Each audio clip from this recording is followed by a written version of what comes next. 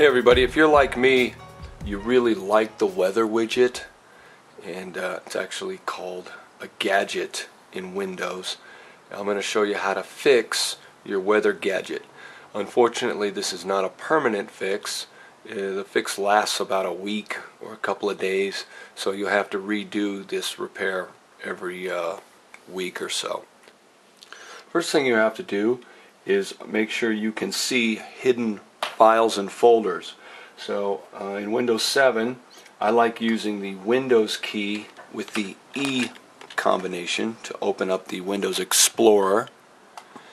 And if you go to Organize,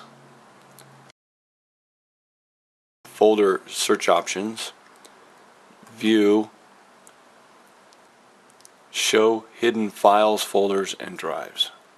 The reason for showing hidden files and folders is because the AppData folder that you need to access is a hidden file, or it's a hidden folder.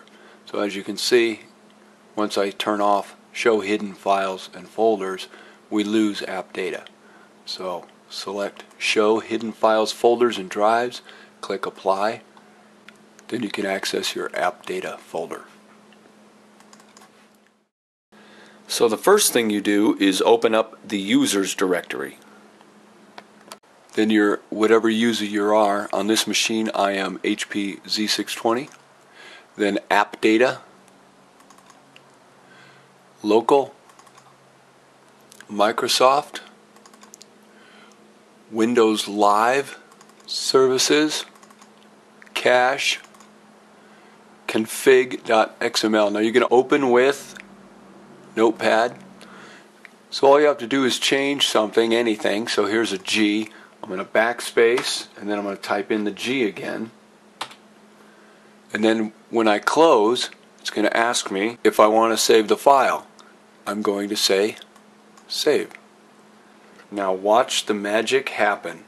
It can take up to a minute.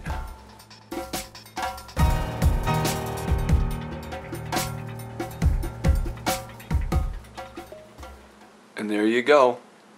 It should go back to its original state. So whatever state and city you had it set to, it should go back to that. Have any questions? Please feel free to ask.